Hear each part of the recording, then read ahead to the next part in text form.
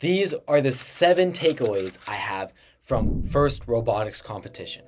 Hi everyone, my name is Ignacio Revello, and I'm a grade 11 student from Canada who has competed in 2 FRC competitions. So I have learned quite a bit throughout these competitions, and I truly want to help rookies and any teams who are just looking for more insider tips. And these are my 7 main takeaways that I have from all of these FRC competitions which I've competed in. Keep in mind, I have only competed in regional rounds, so I am not very familiar with the district rounds where you collect ranking points. However, almost all of these tips should apply to any round, so hopefully you can take away from this and your team as well. So the first takeaway that I have is having the robot fully, and I mean fully done before going to the competition. So if you're a rookie, you're probably thinking about this and you're saying like, what is this guy saying? Of course we're gonna have the robot done before the competition. But trust me, my team was trying to do things not even before the competition, but literally during the competition. And I'm sure for anyone who's already experienced FRC before, they can approve this, that when you get to the competition, you're telling yourself like, oh, we have to do this, we have to do that, or there's still so much to do. And a lot of this, while people might say it's because you're not smart, that is not true. It is really just because procrastination, the team wasn't fully prepared beforehand, and a lot of the stuff was just being rushed. So ensuring that your team is feeling fully confident before even leaving the school to go to the competition, that would make everything so much better. And another thing is that I'm part of the coding team, so I know firsthand the problems that this can create, because as coders, we have to try out the code. And a lot of the time, we don't know if the code works or not because we actually can't test it out because the bot has not been fully developed. It's not fully ready for the competition. So by having this issue of not being able to fully have the robot ready as soon as we get to the competition, A, the code's not even tested, and B, we also don't even have the robot ready. So if we don't actually put significant work and kind of get lucky, because how do you know if you're actually going to solve an issue or not? If you don't get those 2 things done, then unfortunately you can't do anything significant, get any good amount of points in the actual games. So that is very important.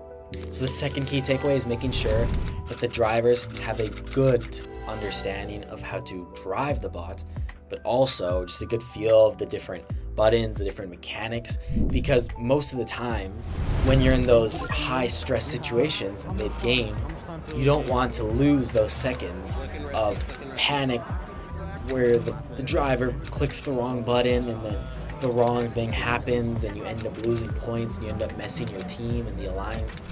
We have definitely experienced that before. So make sure that everything is set up properly to what the driver wants. That's also very important. If the driver just doesn't really want the feature or wants it set up differently, listen to the driver. If that's your main driver and that's what he or she suggests, make that your #1 priority to make sure that it is completed. And this is especially to the coders. This has happened to me a lot of times. The driver's saying, oh, we should set up field-centric drive. And I'm like, what is that? And if it actually doesn't get implemented, then the driver has to sort of relearn it all. And the driver, in the end of the day, is the one that's suffering. The coder, the builders, isn't really the one who's suffering mentally while watching. Yeah, they can, but the driver's the one who has all the power in their hands. So by making sure the driver feels comfortable, whether the game doesn't go as smoothly as you expected it or the bot, at least if you have a comfortable driver who can do 1 or 2 things good repeatedly, you automatically already have a really good mission. You automatically have already a really good idea and really good way to score lots of points, and that is very important. Now the third takeaway is to know that your robot will not 100% work. Yes, as simple as that. Just knowing that when you go to the competition, there will be errors, there will be bugs. You have to be on your toes, and you have to be ready for all issues. And I mean all, like really all. When you go to the competition, you have to make sure that you are ready to debug, to fix, to change, to modify. You can't get to the competition and expect everything to work flawlessly 100% and just chill, let the driver do what the driver's gotta do. No, you gotta make sure that you can change things, modify structures, game design strategies. All that stuff is really important to be changing. And that also means that speaking with other teams about what their strategies are and modifying yours. And additionally, I'll talk about this in the other takeaway, but every time you play, you're improving. So every time you play a game, you see what's happening and you see what's working, what's not working. And what you could have is you could have a person who specifically analyzes data from other teams. So they're sitting and watching the games and seeing different strategies within teams. That could be helpful. However, if the person who's taking the data doesn't do it to a level, like if they kind of don't fully commit and don't fully actually analyze the games, then it's just not really useful. But if the person actually steps up and fully analyzes everything, then that can be very, very, very useful. So you're gonna have to make sure that everything is gonna change. You're gonna have to modify. Just expect it to happen. And if it happens, don't be scared, don't be stressed. Everyone in the venue, or 95% of the people in the venue, will be experiencing that too, okay? So it's not your team's bad, it's not your team, whatever you wanna tell yourselves, it's not true. It'll happen to everyone, it happened to us. So just expect it, don't be scared, and solve the issues face on. So the fourth key takeaway is don't make any big changes to your robot. So like I mentioned before, it sounds counterintuitive, but it'll make sense in a second. Like I mentioned before, you want to consistently update your bot for problems. That's true. If your drive isn't working properly, go ahead, by all means, fix it. But there should be a system that you follow, sort of a rule of thumb that if this issue that's constantly happening will most likely take 3 or more hours and will require a certain amount, that amount is really dependable on your team, but make sure you set a guideline beforehand. If it passes a certain amount, 3 or 4 hours, or you have to disarm something, or whatever the case may be, just don't do it. You either don't do it, or you just remove it and improve other parts. Pretty much what I'm trying to say is that 9 times out of 10, when you have a problem in the bot, and you really just want to change that whole system or redesign a whole thing, anything to do with designing wise in the competition, just don't do it. It's really not worth it. If you're making minor fixes or fixing motors or any electrical stuff, then sure. But design wise, if the intake isn't working or you want to change a subsystem, hardware wise, don't do it. Trust me, it is not a good idea. And actually, there are some rules with FRC that you're not actually allowed to bring a certain amount of gear and all that stuff. I'm not fully sure exactly what the rule is, but I remember that a team who was also a rookie team at the competition wanted to change an intake, and they changed it, and previously it worked to a certain amount, but it wasn't very high quality, so they're like, yeah, you know what, let's change it. So they got this huge part from, I think they bought it at Home Depot on the Friday of the competition. So it's Thursday, Friday, Saturday. On the Friday of the competition, they disassembled everything. They got there super early, disassembled everything, had to miss a game because they were disassembling everything. They put on the new part and it didn't work. They tried to figure it out. I could see everything. They were all stressing. They created this whole big issue pretty much themselves. Now, obviously, if they had fixed it beforehand, they wouldn't have had the issue in the first place. But once you're in the competition, you can't go to the past. It's done. So do not make that mistake where you have a huge update on your robot. It's just really not worth it. Set up a certain guideline with your team saying that, okay, if it's a certain amount of time it takes or a certain amount of gear we have to implement or innovation, we just don't do it. And I think that is very beneficial because then you don't waste all the time having to fix all the stuff, and yeah, it'll save you a lot of time. So the fifth takeaway is use all the practice games and get as much practicing space as possible. So if you don't know what practice games are or the practice area is, I actually have a whole video going down the ultimate guide to rookies, and you should check that out for more info. And also up here I have my vlog, so you can see exactly how FRC competition works.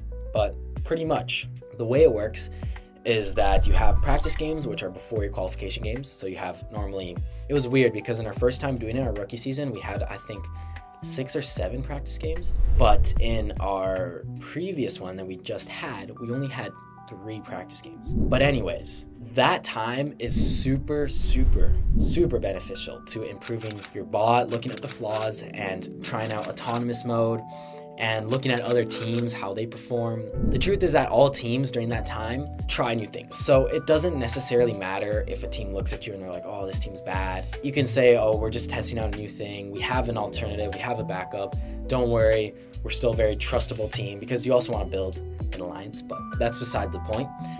You want to test things, you want to try different strategies, try everything in the practice game.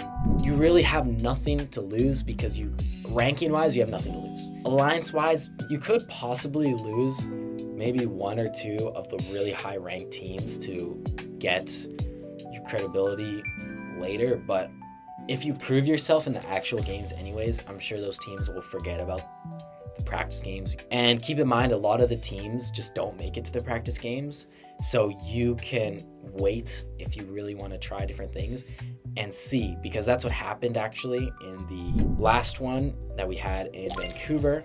And a lot of the teams just kept going, especially the high-ranking teams. They just kept cycling those practice games, and yeah, it really is super helpful. You'll definitely see, as a rookie team, you'll see how helpful the practice games. You'll be wishing you had more practice games. But then there's also the practice area. Pretty much the way it works is that you have to pass a safety check first. So you're gonna have the safety staff who goes and gives you the thumbs up on your robot. And once you're given the thumbs up, you're given a magnet, or in ours, we were given a magnet, but you can register your team in the practice area, and you can check out in the vlog. But in the practice area, 2 bots can be on at the same time, and you're given 15 minutes. And pretty much there you can actually move the bot around, and there's replicas of the actual game. So you have places where you can throw, for example, in the reefscape, you can throw coral, you can put algae, and there's also hang as well. So there's all that different type of practice, which is really helpful. And the way it works is that it's pretty much first come, first serve. So if you put your name or the magnet team number on the spot, then you can obviously go and practice. And it's only 15 minutes, and if a team doesn't show up, you can take the spot. And if they don't end up making it after 5 minutes into their 15 minutes, then you can automatically just stay there the whole time that team lost their spot. So what you can do is you can have someone from your team scouting and watching and checking if teams aren't going to make it, because a lot of time they don't. Like a lot of the time, I'd say for the practice games it's higher, but for the practice area where you can actually drive around, you could say 3 out of 10 the people who put their spots don't actually able to make it, or 2 out of 10. So there's a very high chance that you can make it. Not very high, but the practice games is a lot higher because the teams don't actually register themselves. It's automatic, so the system automatically puts the teams in the games. Compared to the practice area, the team actually needs to manually put a spot there. So take that as you will. Highly recommend utilizing those as much as possible. And yeah, you will find that a lot of the teams won't even go to any of them because they just can't. They don't have enough time. The robot's not to a high level. And also, an important thing to mention is for the practice area and your pit, so where your robot is. In the pit, it needs to be stationary, of course, so you can't move the bot around. And in the practice area, you can move it around. However, you have to use a LAN cable. That's just the way the safety, it's in the rules. You have to use a LAN cable because when you use Wi-Fi, I think can affect the signals with the actual game that's going on, because the game is obviously Wi-Fi, there's no cable there.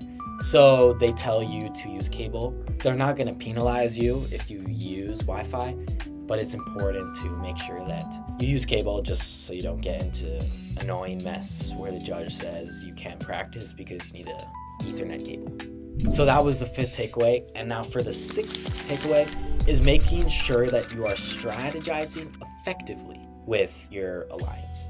So if you also don't really know how alliances work, check the ultimate guide.